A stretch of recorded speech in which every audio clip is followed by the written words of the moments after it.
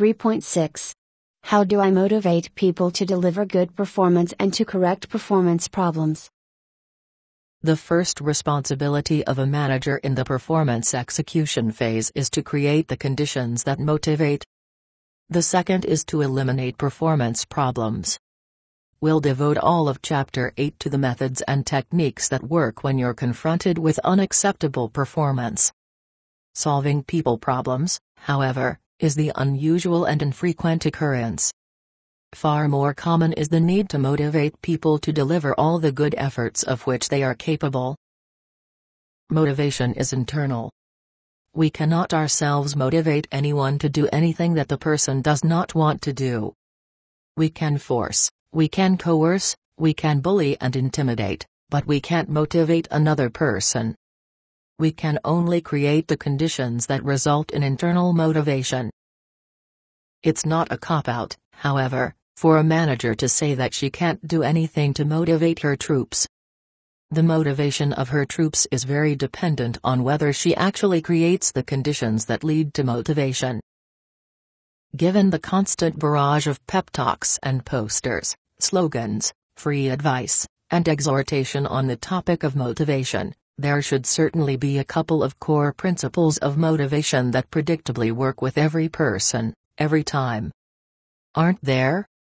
Or are we stuck with the notion that everybody's an individual, and what's a turn-on for Sally is likely to be a turn-off for Sam? Tell me more.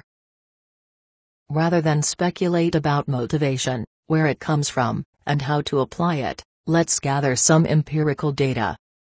Think back through all the jobs you've ever had. Bring to mind the job you had that produced the greatest feelings of motivation in you. It doesn't matter what the job was. It might be the job you have right now, it might be a job you had earlier in your career, it could even be a part-time job you had in high school. It makes no difference. It also makes no difference what the word motivation means to you. However you choose to define the term is fine. Call it job satisfaction, or excitement, or enthusiasm, or a turn-on. Simply bring to mind the job that you had when you were the most motivated/satisfied/turned on. Now that you have that high motivation job clearly in mind, quickly jot down the factors that caused you to feel so motivated, satisfied, or turned on. If you're like most normal people, the factors you'll list are highly predictables, are the ones that won't make your list. On your list will appear such items as opportunities for achievement, recognition for that achievement, freedom and autonomy, challenge, the chance to learn and grow, and the work itself. What will be missing? You won't write down such important items as job security, benefits, working conditions, the quality of supervision, and the organization's policies and procedures. It turns out that the missing link in understanding motivation is the realization that there are two different factors at work. On the one hand, there are the things that motivate us, that turn us on, that generate satisfaction. On the other are those things that dissatisfy us, turn us off, demotivate us. Psychologist Fred Herzberg stated it best: job satisfaction and job dissatisfaction are not flip sides of the same coin. They are entirely different coins, and the wise manager uses that insight to his or her advantage. In short, the absence of job satisfaction is not dissatisfaction, it's simply no job satisfaction. This is not semantic sleight of hand. If you eliminate all of the dissatisfiers from a job, you don't produce a worker who's happy. All you generate is somebody who mumbles, "Gee, I guess I don't have much to bitch about." This is hardly the sound of a motivated worker.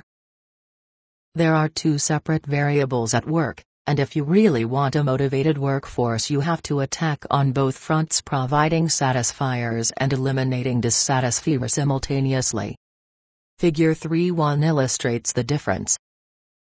What the figure indicates is that it is possible to be both highly satisfied and highly dissatisfied simultaneously.